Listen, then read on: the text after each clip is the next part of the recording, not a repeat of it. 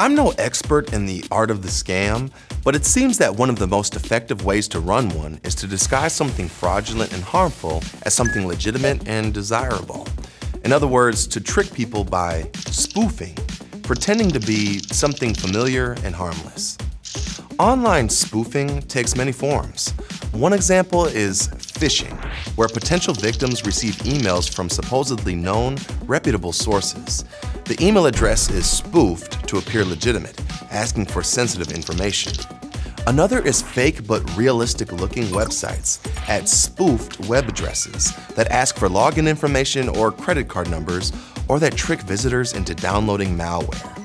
The best way to protect yourself from online scams like these is to never click on mysterious links. Keep your cybersecurity up to date, protect your passwords, and use your common sense. If something feels fishy, it probably is. Stream safely.